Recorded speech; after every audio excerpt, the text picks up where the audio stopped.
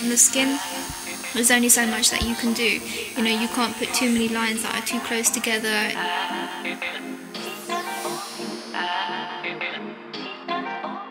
With the paper, it's endless for me. I can go finer and finer and finer, and it just allows me to do what I want to do.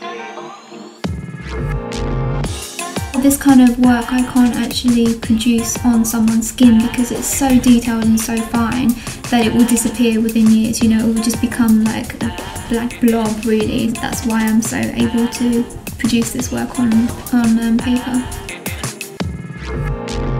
This is my sanctuary, and it's either here or it's in India.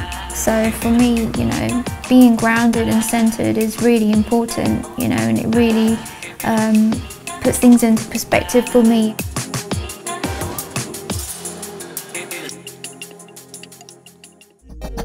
I like to dip in and out of London. My family's there, my friends are there, and it's great for, you know, to go and socialise and see some art.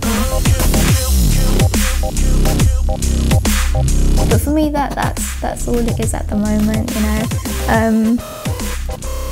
Yeah, my home is here now in the valleys.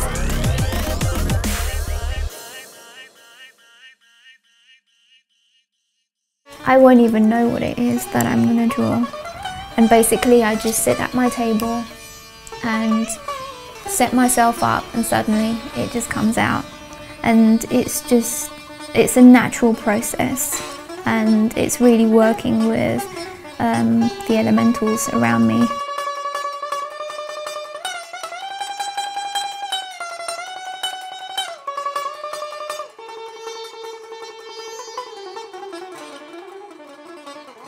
It's so important, I feel, to be around just nature and the trees, you know, and it's just so beautiful. So for me, it just opens up my mind, you know, and I can really delve into my work in my safe place and just create all day long. You know, like I never feel lonely here because I have all of this around me. It's amazing.